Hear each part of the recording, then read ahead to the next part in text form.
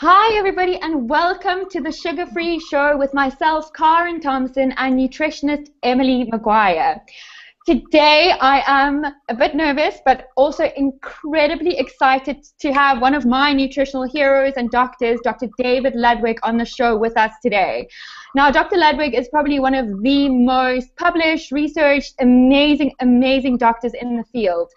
So for over 2 decades, Dr. Ludwig has been at the forefront of research into weight control. His groundbreaking studies have contributed to new understandings of the relationship between diet, hormones, metabolism, and body weight. Dubbed the Obesity Warrior, I love that, by Time magazine, Dr. Ludwig has fought for fundamental policy changes to support a healthier food environment. He's also a professor at Harvard's Medical School and School of Public Health, and the director of the New Balance Foundation Obesity Prevention Center at the Boston Children's Hospital. I mean, there is nothing this man hasn't done, right? So welcome, Dr. Ludwig. We are so excited to have you with us. Well, thank you. And for someone who is sugar-free, that was an awfully sweet introduction. Well, thank you so much. So you started your career in the 90s at the height of the low-fat craze, and in your book, Always Hungry, you take on conventional wisdom and do a great job of debunking ideas about calories and fat, right? So what led you to this point? Well, I began my career in, I went to medical school in the 1980s, and I don't know about Europe or South Africa, but medical students in the United States get about a total of, I think, 6 hours of nutrition in their 4-year curriculum, which is, of course, very ironic since diet and lifestyle causes most cases of chronic disease.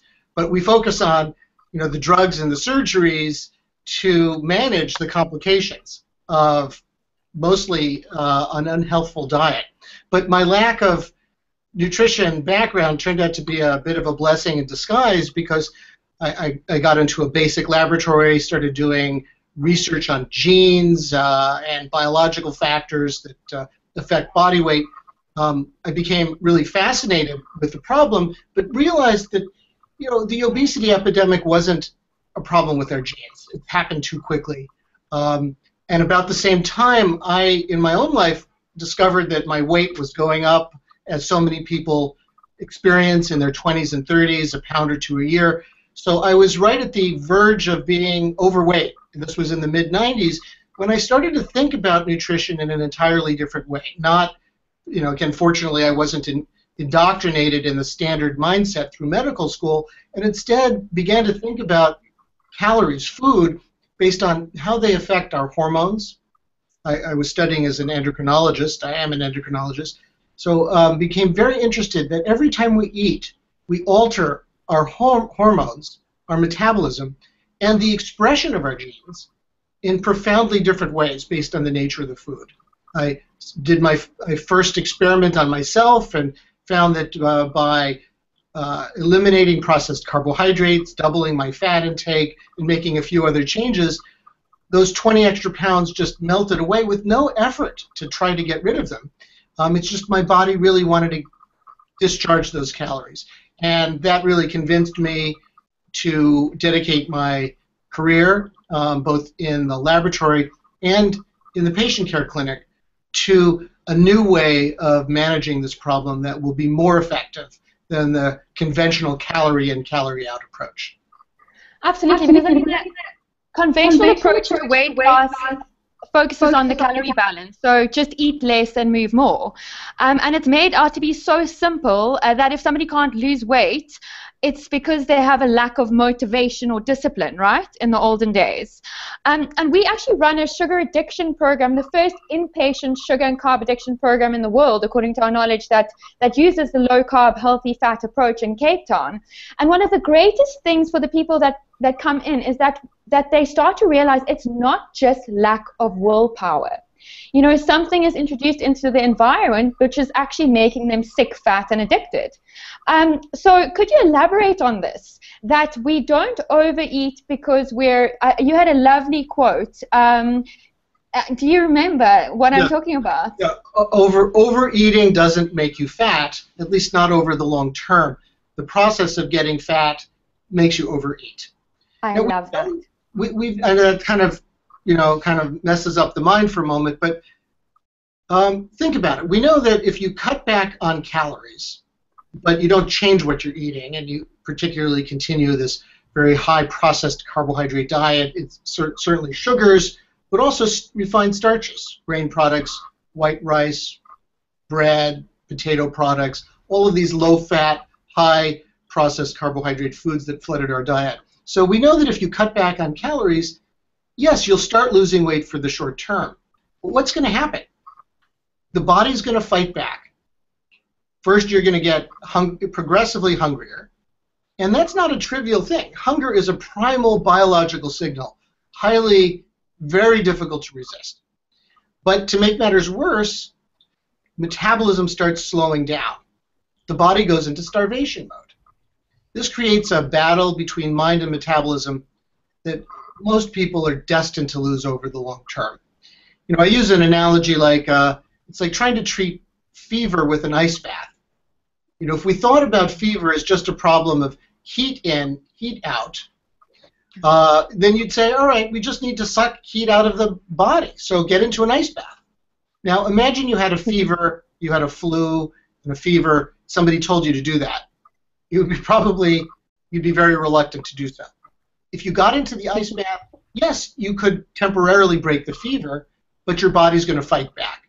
Severe shivering, blood vessel constriction, you're going to want out of there into warmer conditions soon. And that's the same thing that happens in obesity, except over a longer time frame. Your body fights back, and if you just cut back calories, you don't change that process. You only set yourself up for failure. So instead, we have to target the basic problem. The basic problem is that this diet that we've been eating, this low-fat, high-processed carb diet, has raised insulin levels and driven fat cells into a feeding frenzy. Insulin is the granddaddy of all fat cell stimulating hormones. You could call it the ultimate fat cell fertilizer. When it goes up, when you secrete more, your fat cells are going to hoard calories, and when you lower insulin levels, the fat cells release calories. And so you can use that to treat weight problems much more efficiently. You eat in a way that lowers insulin, the fat cells open up, your body floods back with calories, you feel much less hungry, your metabolism speeds up, and you start losing weight with your body's cooperation, not with your body kicking and screaming. Mm-hmm. I think that I completely agree with Cara and Dr. Ludwig. I love the statement of the overeating doesn't make us fat, and I think that really now taken into this whole, calorie isn't just a calorie kind of concept with it. And right at the beginning of your book, you have where you talk about your early research. So obviously you were very much, working with animals and such in the beginning. And one aspect that I really would love if you're able to talk about it is this notion of the body weight set point. So, we see in sort of rats and mice models that we can see that they can compensate. So if you overfeed them or underfeed them. So what relation does that have in humans, particularly when you're trying to lose weight? And does this have any impact even on weight loss kind of plateaus or stalls as well? Yeah, so we know that people differ in their tendency to gain weight. Some people can seem to eat whatever they want and never gain an ounce, but that doesn't mean that that an unhealthful eating pattern is good for them inside. We could talk more about that. But other people, for genetic reasons or other biological reasons, have a tendency to gain weight easily. But we know that genes can't explain the obesity epidemic. They haven't changed. Something in our environment seems to be raising the set point that people's bodies are fighting to defend. We talked a moment ago about how if you just eat less, your body fights back and tends to push you back up with hunger and slowing metabolism. But the opposite also happens. You think that if you overeat, you're going to gain weight. You will temporarily. But in the classic overfeeding studies, this has been done for almost a century, where people, volunteers, are force-fed with their permission. They're told to eat 500 or 1,000 calories more a day, and of course they gain weight. But then what happens? They lose all interest in food. and their metabolism speeds up in the body's attempt to shed these extra calories. Once the force, and by the way, the people on the force feeding studies are as unhappy as the people on the starvation studies. Once the protocol ends, their weight naturally drifts back down right to where it started. So what we need to do, instead of trying to force weight down below a set point, it's like pushing an air balloon underwater. The moment you let go, it pops right back up. What we need to do is lower the set point, and then body weight just comes down in a natural way to that. And you don't lower the set point by cutting back calories. You lower the set point by changing what you eat. We have a 3-phase program in our book, Always Hungry. That's the name of the book. But also, part of that it's beyond just food. We also focus on quality sleep, stress relief, and enjoyable physical activities, because these help lower insulin and calm chronic inflammation. Those are, we call it like a boot camp for your fat cells, but not for you.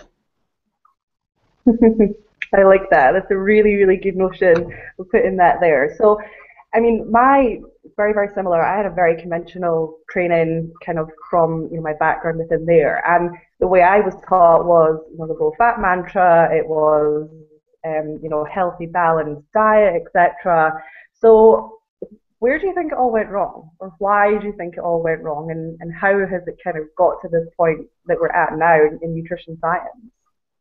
Well, I think, first of all, the calorie in, calorie out model is so inherently appealing to us, and according to that model, it's, as you said earlier, it's just a question of willpower. It's your fault if you're fat. That's resulted in terrible stigmatization, abuse. We treat people very poorly with this medical condition because we think it's their fault in ways that we don't for other medical conditions. It disregards that body weight is more about biology than willpower. To make matters worse, we got the low-fat diet, which also sounds so plausible, right? If you don't want fat on your body, don't put fat into your body. It's just all wrong. There is no evidence for it. As we now know, low-fat diets are among the least effective ways to lose weight. There are some studies, many studies are big behavioral studies where you tell people to eat this, that, or the other, and then see what happens to their weight. And mostly, those studies are negative. Nobody changes their weight very much. And we have this false notion that diet doesn't matter, it's just compliance. But you can't change behavior easily in a toxic environment where people are surrounded with unhealthy food. There are some better quality studies where you actually feed people specifically low fat or higher fat, different diets, and then see what happens. We did that, for example, in a study published in JAMA in 2012. Mm-hmm. We first brought people's weight down by 10 to 15%, so their body would be stressed, hungry, metabolism would be slowing down. Then we put them for a month at a time on either a standard low-fat, 20% fat diet, a medium, rather moderately high-fat diet like a Mediterranean diet with 40% fat, or a very high-fat diet like Atkins with 60% fat. And again, everybody was at the same weight, and they crossed over from each of these diets for a month at a time. On the low-fat diet, metabolism crashed. It dropped by about 400 calories a day compared to before weight loss. But when they were on the low-carbohydrate diet, it completely prevented that drop in metabolism. Their metabolism was running just as fast as it was before weight loss, suggesting that the body wasn't under stress and that we'd actually lowered the set point. So this is a profound metabolic change. A difference of 300 to 400 calories a day is pretty much the whole obesity epidemic. And if you can change that, not even by eating less, but just by increasing your metabolism, how great is that? Mm-hmm. Yeah, that paper actually, I did my master's in obesity science, and that paper was featured very heavily in my thesis work. So it's even more amazing to talk to you about it. But yeah, that paper was so kind of pinnacle to show that yes, you can put someone on a low-fat diet and a low carb. And sometimes they say, quite often I'll get this debate from dietitians that you can get very similar weight loss, but when you actually look at metabolic, what's going on once they've lost that weight, it's huge, it's massive. So the question is whether after nobody doubts that you can starve somebody and they can lose 20 pounds in a month. But the question is, what then happens? Are you going to spend the rest of the year starving, tired, unhappy, and then be expected to ignore your body's screaming signals? Or are you going to be, or maybe the weight loss will occur more slowly, even just a half a pound a week, but you eat as much as you want, snack when hungry, you feel great, and it's progressive. Your body just slowly drifts down to the new set point. It's letting your body, not some obesity expert, determine the rate of weight loss that's right for you. We can't be outsourcing that to others. Let me just tell you, if I may, about one more study which relates to a topic you brought up earlier, which is like addiction. So we gave overweight men one of two milkshakes. This was done in a double-blind fashion. The milkshakes looked the same, had the same sweetness. We adjusted the sweetness with an artificial sweetener.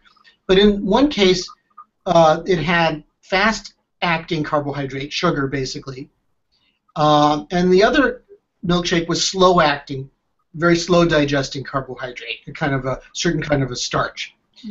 And so we gave to these participants, again, each got both on different days.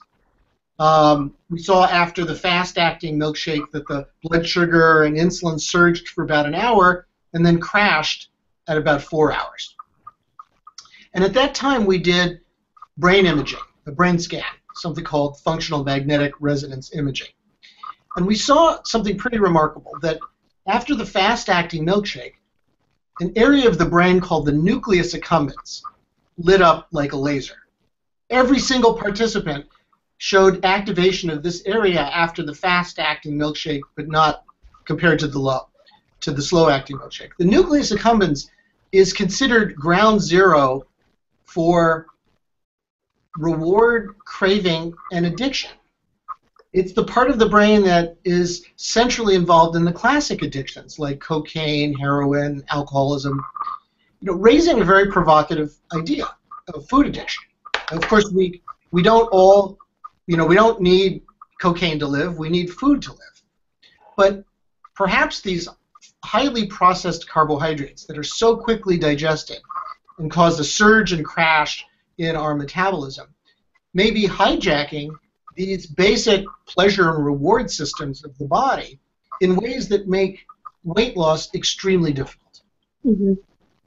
So what would you say, and that was something, because a line I really love from your book as well, I have a quote here, is, for many people eating involves constant swings from unpleasantly hungry to uncomfortably full, and that kind of brings into that aspect of the food addiction. And I think there's a huge conversation that's going on now about sugar. And I think particularly in the UK, so there's lots of different taxes that are being proposed to put on sugar and such because of the properties of it. So in your opinion, and this might, you can take us through your phases of your diet as well, but what do you think has to happen in the world of nutrition, particularly for not only to start helping treat obesity, but also prevention aspects as well? So your diet and Always Hungry, can you just sort of take us through what the kind of good approach with it would be?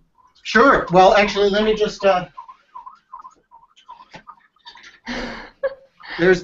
the cover. You see, I love the cover. All the little it's like you ate an everything bagel over it. So the first phase is, so the first part of the book is the science. We want people to really understand the concepts. And then you can follow the meal plan that we've created or create your own if you understand the principles. In phase one, so the second part of the book we call the Always Hungry Solution. Phase one, we ask you to eliminate for just 2 weeks all fast-acting carbohydrates, so all grains, potatoes, and added sugar. But the diet is really lush, rich, 50% fat. So nuts and nut butters, full-fat dairy, rich sauces and spreads, very dark chocolate, savory proteins. So you don't miss the processed carbohydrate at all. It's like that milkshake study I told you. Your craving centers turn off. And the testimonials in the book, which are all authentic, show this. And people said, before I lost the first pound, the first thing I noticed was my interest in these processed carbohydrates vanished. So that shows you're really making changes from the inside. You're not forcing calorie restriction on your body. You're changing your body from the inside. And then the rest happens naturally. So that's phase one. It's a rich, high-fat diet, but we still get to eat slow-acting carbohydrates, fruits, non-starchy vegetables, and beans. Phase two, we add back whole kernel grains and non-starchy vegetables except white potato. That's been hybridized to make the perfect French fry, but it just digests much too quickly, so we hold off on that. And then in phase two, you stay in phase two until your weight drifts down to your new set point. And you'll know that because the weight loss will slow down. You'll start becoming interested in more food. Since you're no longer burning your fat, you'll need more calories in your diet. And that all just naturally adapts. You just follow. You eat when you're hungry, snack. You eat until you're satisfied, snack when hungry, and you forget calorie counting.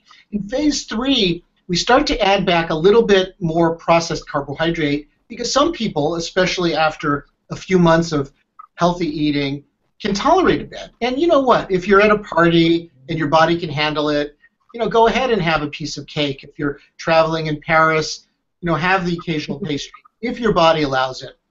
Other people will find that just a little bit of that stuff gets them back started on the cravings, hunger, weight gain.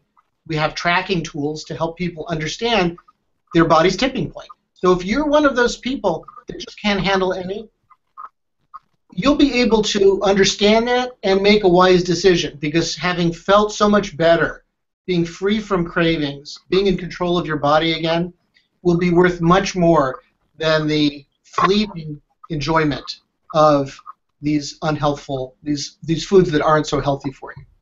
Let me just say, the last thing I want to say is that the issue isn't just sugar. Of course, added sugar is major issue, but all sugars aren't bad. In fact, fruit is loaded with sugar, but fruit seems to be very healthy for most people.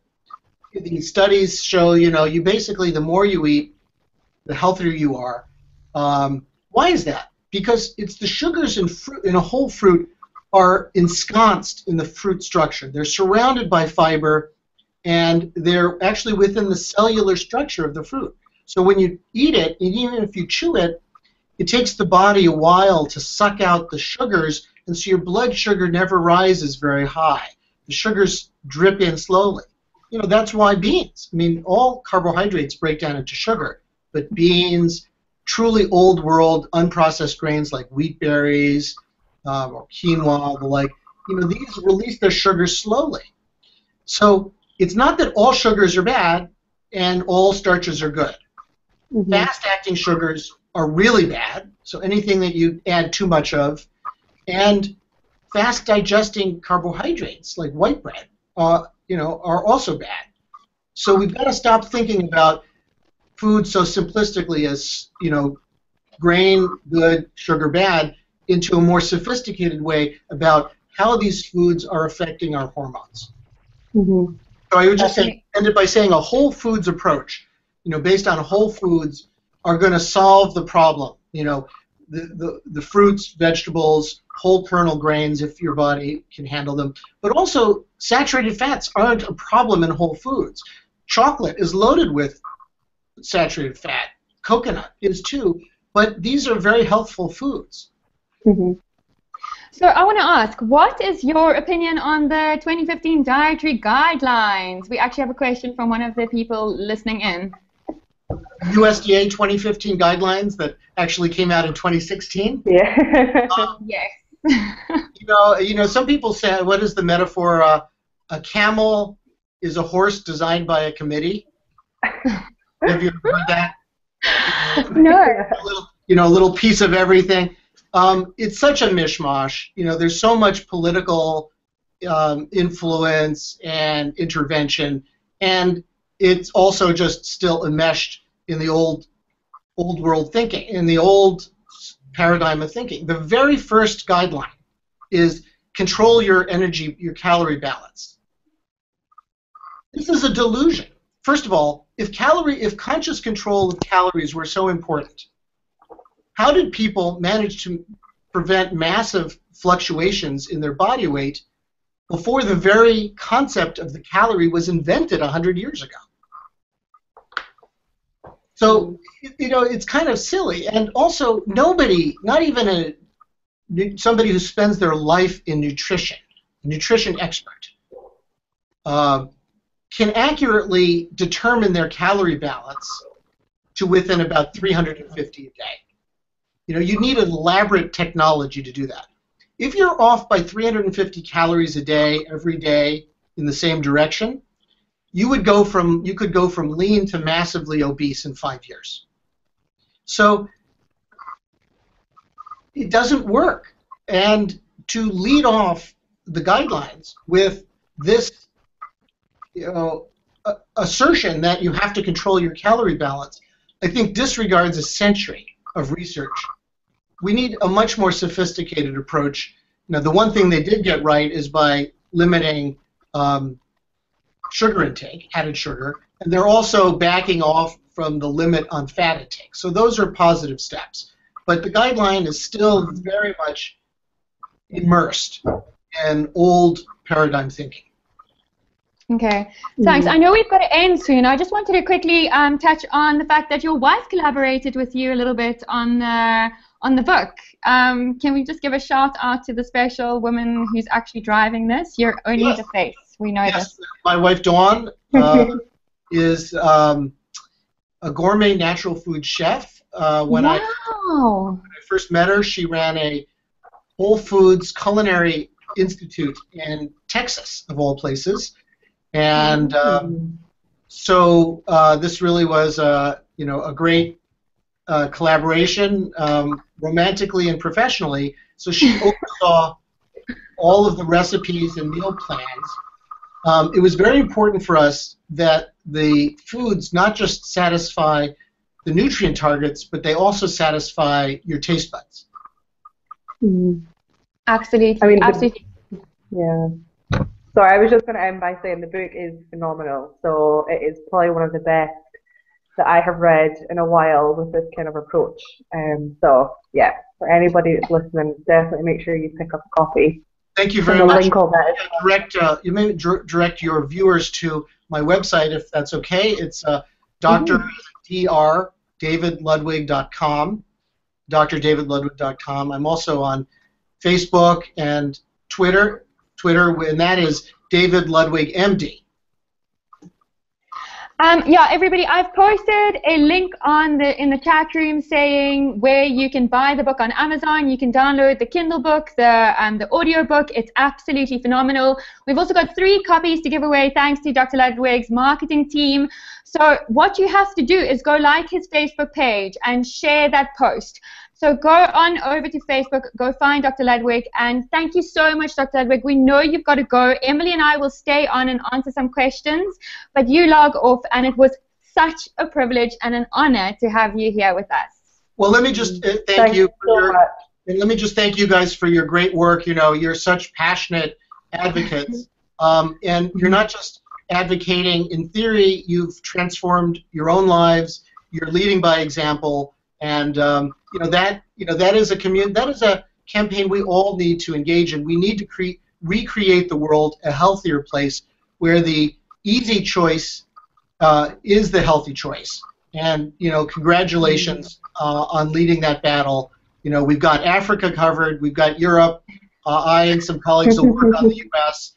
And once we have altogether ended the obesity epidemic, then we can all retire to some nice beach house somewhere. Love it. Okay, let's do it. Yeah. Thank you, Dr. Ludwig. Bye-bye. Thank you so much, Bye. Dr. Ludwig. Bye. Oh, amazing! Shanks, what an amazing, So amazing good. Hi, We everybody. have Welcome, so much welcome. Thanks for being part of this. Tayana says, thanks for incredible pearls of wisdom, Dr. Ludwig. Wanda says, thank you. Flick, thank you. That was awesome. So great to see these wonderful doctors who are changing the health of the world. Guys, this man is literally, and I think, Emily, you can make more sense of this, but he has published so many papers. He really is behind the science here. Hey? Yeah, literally. I even messaged you the other day where, I mean, I'm one of those people who absolutely adore the science, and I have spent a lot of my learning has come from Dr. Ludwig's work. It's incredible. So anybody that's interested in the science, the papers that he has done comparing low fat to low carb is just incredible. So I can always link some of those on the pages as well. But yeah, phenomenal. He so speaks such amazing sense. So I hope everyone enjoyed it. Definitely one of my favorites. And the reason I actually stayed on, there was a question. I'm just going to check the comments quickly from Tayana. Question for Dr. Sorry, he's gone. He's got so many interviews. Karen and Emily, how would one speed up fat loss or weight loss with LCHF if it is quite slow, about 1 kilogram per month loss? What foods would you eliminate or introduce? So we probably need to know a little bit more before giving a very, very specific answer. But things I would say to look at, one would be to definitely start keeping a note of what you've been having. So keep a food diary if you haven't done that already. Quite often things like carb creep can happen. So you can have a much higher carb intake without even realizing. It could be the overall amount of food that you're having as well. And this is something that I was literally just finishing writing today for our Banting 101 course, is this aspect of how much is too much, for example. And some people, I think, can run away and think that just adding piles and piles of fat to your diet and that's the way to lose weight, but that's not necessarily the case. Looking at things like dairy intake as well, that can often be the easiest way. So if you're having a lot of cream or butter, for example, in your coffee, fat in liquid form can really, really bump those calories up. And other aspects, other non-nutrition aspects of things like stress and sleep, and I know Dr. Ludwig touched on that, and that is in his book as well. People very much downplay it, but those have really, really huge impacts in regards to. And sometimes you just need to give your body that little bit of time as well. Kind of be a bit gentle on yourself. This didn't just all go on overnight. So just looking at the bigger picture with everything. So hopefully, as I say, it's hard just to give individual, but that's kind of a broad approach that I would take with it.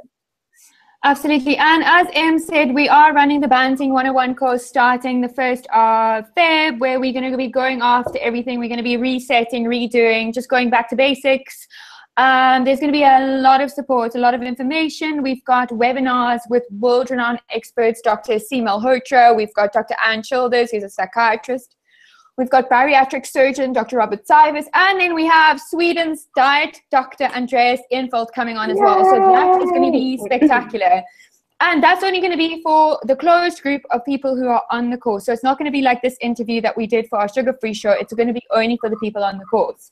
So you can head on over to my Facebook page or Emily's Facebook page to check out the offer there. Wanda wants to know, would it be a good idea to count calories while following LCHF? It's a bit of a controversial one with this because it's not necessarily you have to count calories very individually, but calories will come into play. They do. And particularly if you're someone that struggles with losing weight, if you're someone that's had a very, very experienced diet history, so you've cycled a lot with your weight, gaining weight and losing weight, then looking at your overall food intake, so the quantity as well as the quality, that you would definitely need to have a look at. I also see Jack said, you may want to add fasting, so refer, yep. So Dr. Fung, actually, I shadowed with Dr. Fung for a week in Toronto. He's a good friend of mine in Karen's, and we have actually had him on the show. So I think that's on our YouTube channel, isn't it, Karen? Yeah, you can go back. Head on over. Yeah, I'll post a link. Yep. So we've already done the fasting aspect. Fasting is a hot topic at the minute.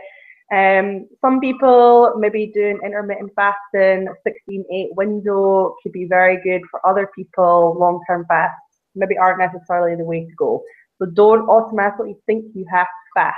That's just kind of what the message we want to put out there from us anyway. So. Yeah, and I just want to, on that point, you know, I suffered from an eating disorder, from anorexia and bulimia and overeating and everything in my life. And when I tried to fast, it started messing with my head. Even though I had been in recovery for quite some time, it wasn't the best thing that I could have done for myself. So just be aware why you're trying to do it and whether you have the right, you know, headspace for it. So just check your motives as well, I would say. Definitely. I think that's a very, very good point. Okay, guys, I'm just going to post the YouTube channel, and then if there aren't any other questions, we will be logging off until... what about Dr. Noakes? Alexandra wants to know if he cannot attend any webinars, please send regards. Yeah, unfortunately, he can't attend webinars. He'll be in the middle of his trial, the trial here in South Africa. But we have interviewed him as well, and he is obviously a great friend of ours. So, yeah, but not this time, guys, unfortunately. Sorry about that. Maybe in the future we can get him back on the sugar-free show. That's by popular demand. Absolutely, absolutely. Okay, everybody, thank you so much for joining us. It's always amazing having you here. We're using a brand new platform called Webinar Jam, which allows us to interact with you guys by typing, and allows you to interact by typing with us. Please follow our YouTube channel. We only have like 280 followers. We haven't been pushing it much. Do that. Also go to my Facebook page to win one of 3 copies of Always Hungry. It really is phenomenal. Goodbye from me. And goodbye from me. Bye.